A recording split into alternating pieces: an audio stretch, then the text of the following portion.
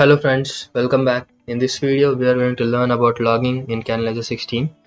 So the first thing what we are going to learn is how you can save the messages received in your trace window into a log file, and the second thing what we are going to learn is how you can replay a log file using replay block in online and offline mode. So the first thing what we should do after starting our CANalyzer 16 is we should add our database in our database configuration, that is this icon, and we should add the database in the channel which we are using. So I'll just right click on the channel I'm using and I'll add the database. So once our database is added, you can see the name of the messages from the database which we are receiving on a CAN, and the type of the signal which that message contains and the value of the signals. So if you don't add the database, you will not be able to see the messages, the name of the messages and the signals that contains, but that is fine. Even if you don't add the database, we will still be able to log the CAN messages trace window. So to log or to save the trace window into a log file, we should go to the measurement setup, that is the first option here, and you will see this kind of window here, that is online offline switch is here. So we can save the log when the mode is in online, that is when the actual CAN device is connected to our CAN tool, and we can also save the log when the device is not connected to our CAN tool, that is offline mode. Just by double clicking on this block, we can switch the mode from online to offline. So let's consider that mode is in online mode and we have the device connected to our CAN tool. So that device can be anything, that is cluster or infotainment system or some other device of your use.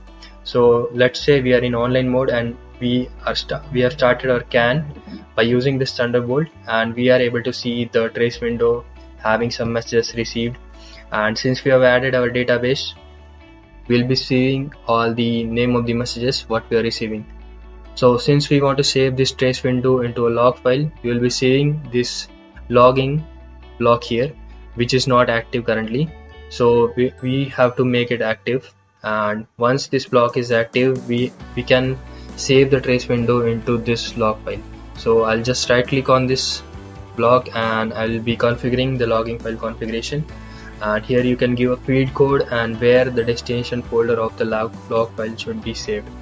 So I'll be giving any random destination, but you can give your selected destination, and the file format can be BLF or ASCII or MDF or whatever file format you want to choose, you can choose it. So I'll be selecting ASCII and I'll say OK. All the other settings I'll keep it as default.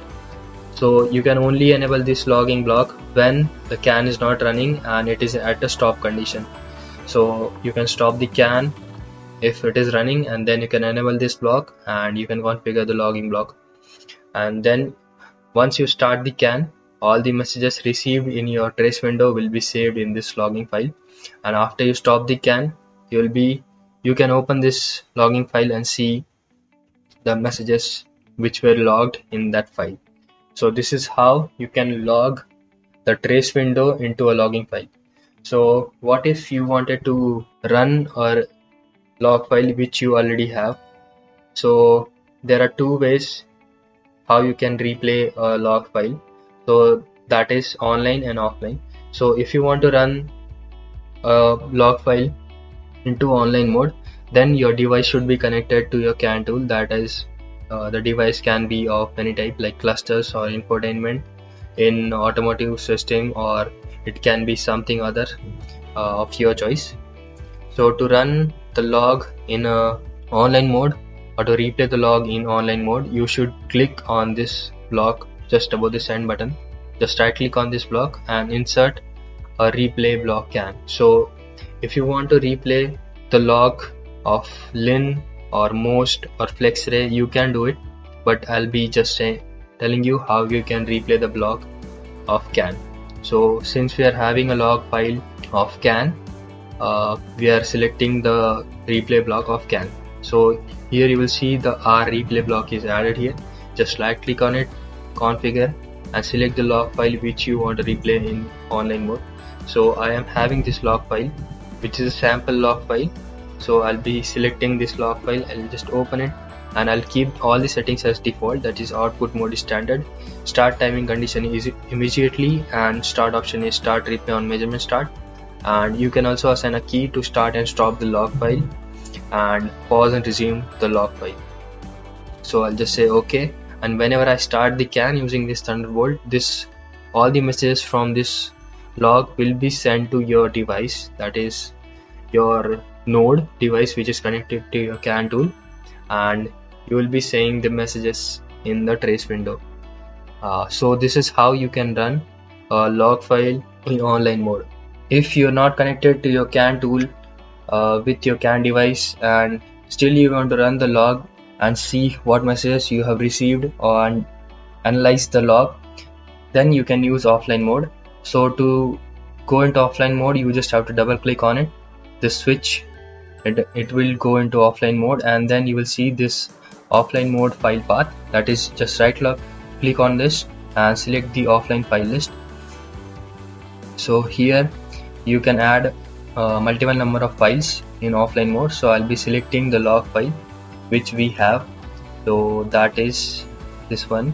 So here also you can select any number of log file, any type of log file, that is ASC or PLF or MDF, and you can select multiple number of log files. So I'll just open this particular log file and I'll just close this window. So once you start the CAN using this Thunderbolt, you will see all the messages in your trace window, and you can also add messages in graphics to analyze that. And this is how you can replay a log file in offline mode. So that's all about this video, and thank you for watching, and please subscribe for more videos.